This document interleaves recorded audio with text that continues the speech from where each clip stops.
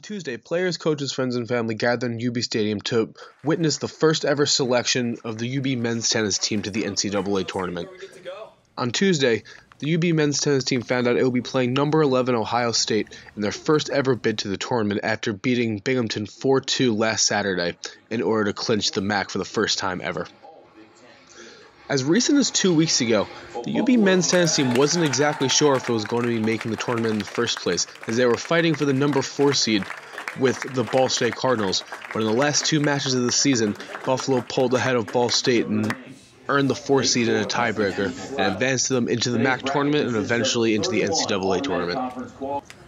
The first round will be played in Columbus, Ohio on May 8th, and the winner of that game will advance to play the winner of Villanova and Notre Dame. The winner of Ohio State will go on to play the winner of Notre Dame and Vanderbilt.